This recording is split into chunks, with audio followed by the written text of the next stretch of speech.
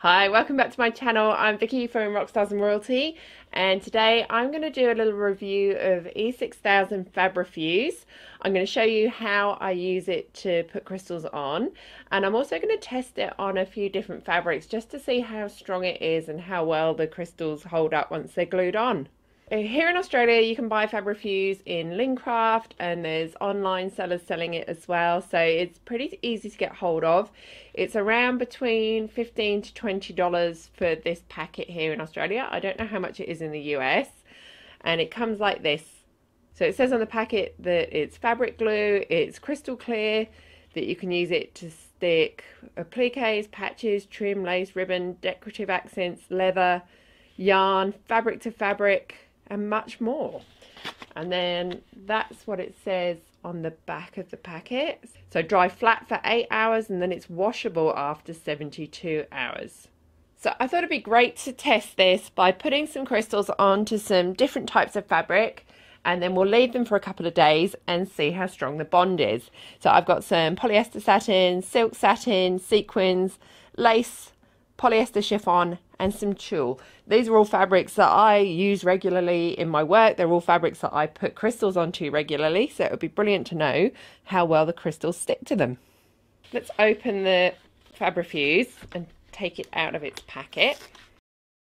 This is the little bottle, and you can see, this is the other thing that I love about Fabri-Fuse, is that it comes with this really fine nozzle which you can use as an applicator, which makes putting the little dots of it for your crystals onto your fabric really quick.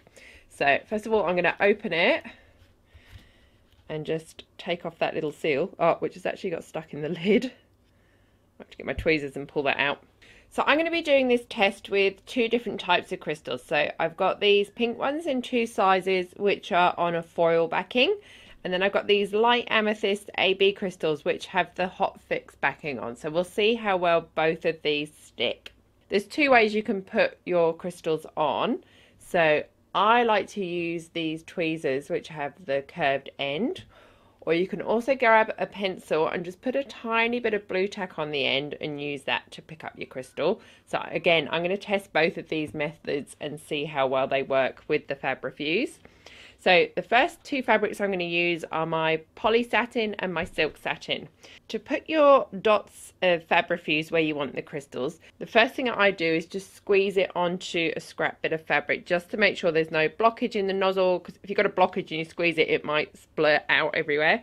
So I just make sure that it's ready to go by doing a tiny dot onto my scrap fabric, and then I know it's good to go onto my proper fabric. So I'm going to do maybe 1, 2, 3, 4, 5. You can see how much control you've got over squeezing that. So let's put 10 little dots there, and let's try the pencil for this. So you just touch your crystal with the blue tack and it should let go. Oh, it's not going to. No, it's not quite sticking to the Fabri-Fuse enough. No, don't like that one. Let's go to my tweezers. So for the tweezers, I just pick it up like that, and then I use my finger just to help push it into the glue.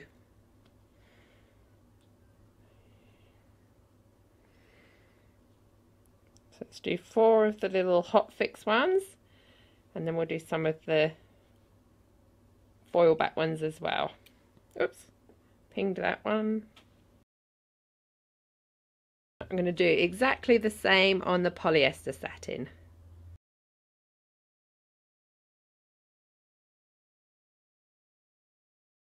So that's the crystals on the two types of satin. So I'm going to move them to one side and let them dry.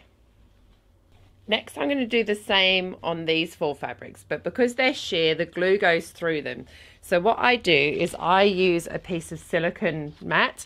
I bought these as a replacement for cling film Glad wrap in my kitchen, and they are heat resistant and brilliant, and they're also brilliant for putting crystals on. So I'm going to pop that down and then put my 4 sheer fabrics over the top. So I've got my tulle, lace, sequins and chiffon, which is a polyester chiffon. You can barely see the tulle on there. Then I'm going to use exactly the same method to put the same crystals onto all of these. So I'm going to do my little squeeze onto the calico first to make sure my end's nice and clear. And then start at this end.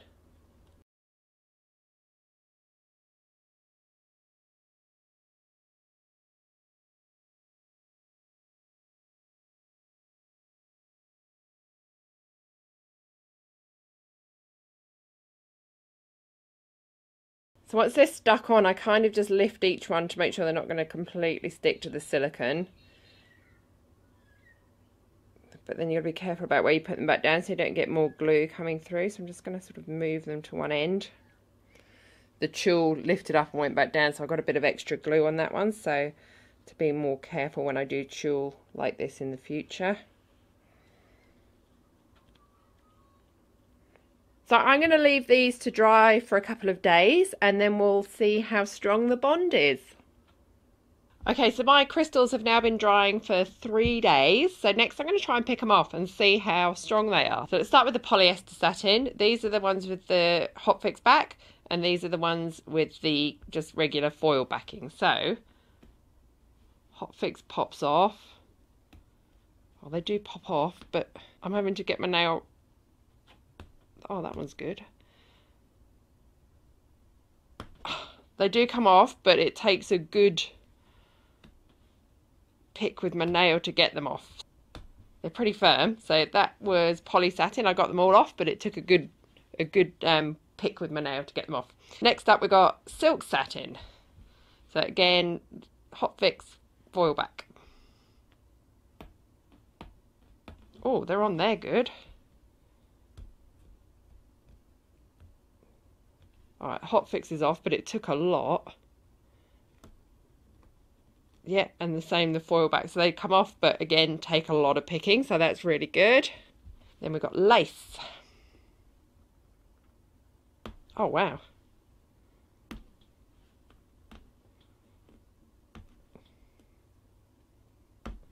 Yeah, again, they're coming off, but it's a lot of effort to get them off. So they're not just going to get knocked off randomly. Then we've got tulle. Yeah, again, it takes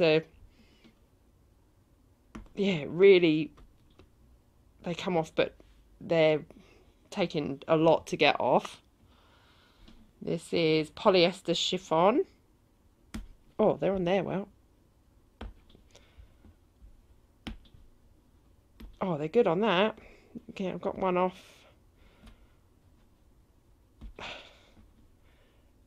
Yeah, they're not coming off easily off the chiffon. And then lastly, we've got the sequins. So when I pick it, they're not coming off. Oh, that one's just popped off, but sort of more lifting the sequins than actually coming off. So the crystals do come off, but only when I get my thumbnail right in underneath and pop them right off. They're not going to get knocked off just from wear and tear when I rub them. The ones that are still on there, they're not going to get knocked off just from wearing it. So I think it's better than gem tack. It's definitely more secure than gem tack, and I think it's going to be my crystal gluing glue of choice from now on. So I've just finished my first major project using Fabri-Fuse to put the crystals on. So I've just embellished this entire corset body. So it's got crystals front and back. And all up, this took me 8 hours to add all the crystals to. So I think that is quicker than it used to be. My old method was to squeeze the gem tack that I was using onto a piece of paper, and then I'd use the toothpick to put it on, and then the tweezers. So having the applicator nozzle built into the bottle and being able to squeeze it directly from that definitely made it faster. So I was really impressed with that. I used crystals that were 3 and 4 millimeters approximately, and the size of glue dots that I was getting from this were about the right size for that, and you could go bigger as well. I think if you want to use crystals that are any smaller than that, you'd need to put this into a different applicator with a smaller nozzle to get smaller dots. But for 3 and 4 mil crystals and bigger, it's absolutely fine. This was a brand new bottle when I started the corset, and that's how much I've got left. So it goes a long way. I'm really impressed. I thought I'd get through more than that doing this whole corset. Because it's so thick, after a while, when the quantity starts to go down, I was putting my dots on, then standing it down and then doing my crystals, and I was finding it was taking a while when I tipped it back up to use again to get the glue back into the nozzle. So what I started doing after I'd squeezed my little lot of dots on was putting the lid on and then standing it upside down, and then it was completely ready to go and use for the next lot of dots that I was putting on. Also, by doing that, I found that the nozzle got less gummed up because it wasn't drying out in between. Before, I was just using it and then standing it without the lid on, and it was getting a bit gummed up. So definitely put the lid back on in between using it if you're going to be doing a lot of work. And yeah, standing it upside down definitely helped to speed up the process a little bit more as well. So I am really impressed with Fabri-Fuse. I've been using it for about a week now, and it seems to be really solid once it's dried. It seems to work on most fabrics. It's really quick and simple to use. There's no fumes like there is with regular E6000, and this is definitely going to be my new fabric glue of choice for putting crystals on. So I highly recommend it. It's a big thumbs up from me, and I use a lot of crystals.